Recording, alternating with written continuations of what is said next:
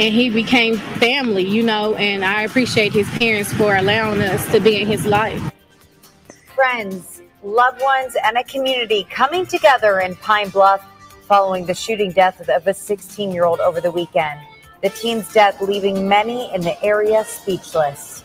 Community, pastors, and friends of that teenager tell us he went to Watson Chapel High, and as classes resumed today, those pastors came to the school hoping to be of assistance to grieving students. Thank you for joining us tonight. I'm Laura Monteverde. Hello, good evening, everybody. I'm Bob Clausen. Those pastors saying they're providing comfort and they're speaking with, or rather about nonviolence. Talisa Hampton joining us now from Watson Chapel High School, where community pastors and friends of the teen also gathered for a balloon release. Talisa, what do the teen's friends have to say about this young man? And also, what else are the pastors saying and what are they doing to help?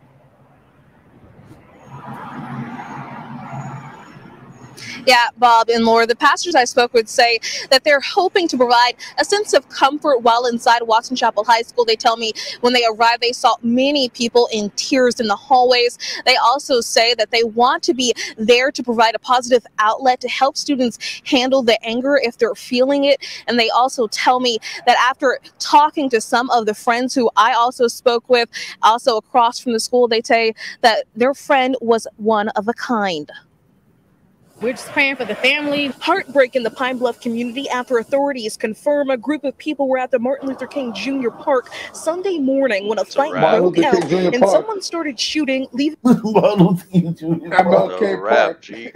MLK Park.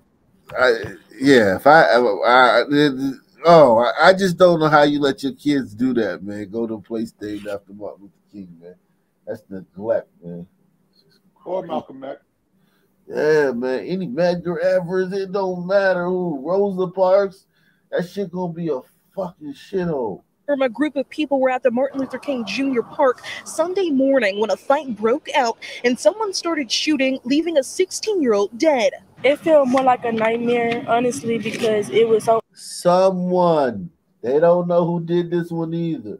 There's a lot of ghosts running around Blackistan. I thought she said unexpected, and it was like really wrong place, wrong time. Although police have not named the teen, family and friends of Tyler Lamar Thornton say it was him who died, and he will be dearly missed. We basically second family.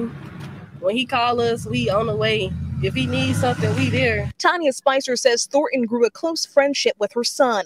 If he wasn't home, he was at my house. Like, he was with my son all the time. The majority of the group met in the halls at Watson Chapel High School, where they say Thornton attended. We were there counseling, praying for the students. It has now become an area where multiple pastors have met with students. This is the thing that we do because we realize, all of us pastors, we realize that this is a spiritual war where we have to change the minds of our children. Pastor Jesse Turner and others came to provide hope in a time of sadness. We realize that this is a spiritual war where we have to change the minds of our children. Turner says they also promote nonviolence. Use the from nonviolence to no violence, 6 principles of Martin Luther King.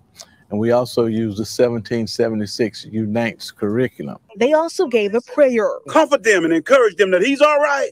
As students gathered at the school for a balloon release.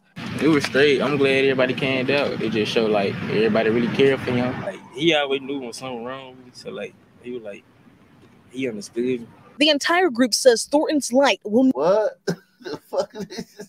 It was straight here. That was deep. Yeah, yeah, man, hella deep, man. What? As students gathered at the school for a balloon release. It was straight. I'm glad everybody came out. It just showed like everybody really cared for him. Like he always knew when something wrong with me. So like he was like, he understood. The entire mush mouth. He understood. He understood. Socrates. Yo, man. Yo. They need to pray for a better English teacher. Shit.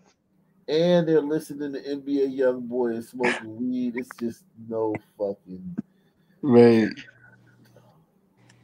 Yo, to each his own eye, but I don't think it's a spiritual war at all.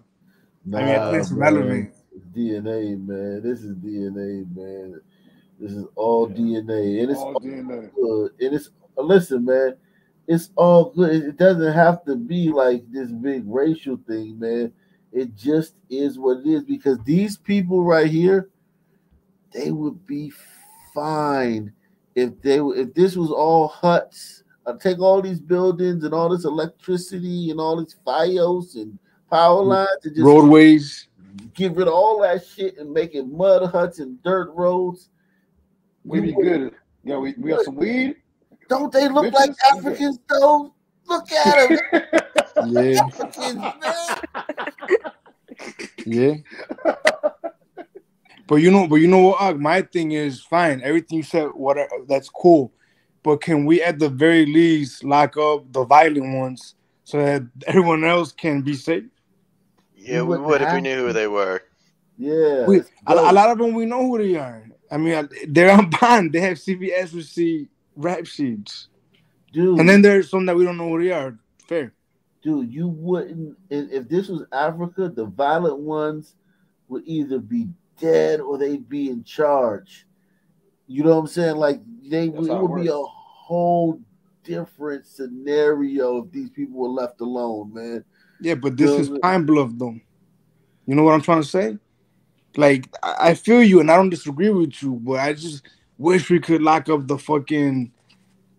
clowns. You know what I mean? Yeah, in America, as long as they living in amongst America as the rules and shit, America, yeah, it would be nice. Yeah, that would be nice. But it's just, oh no, man, it's just less than likely, man.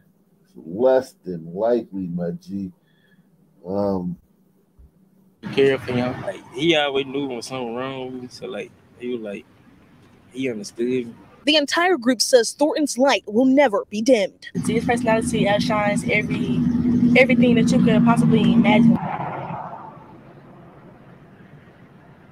Now, the pastors also tell me they might be returning to the school later on this week to further provide some comfort. And as for the investigation, police tell me another person was also shot and injured while at the park on Sunday when that shooting took place, but they are expected to be okay, along with multiple people also injured with non-gun related injuries. Again, they're also expected to be okay. And they also asked if anybody knows anything about the shooting to come forward and contact police. Reporting in Pine Bluff, I'm Tylisa Hampton. Back to you.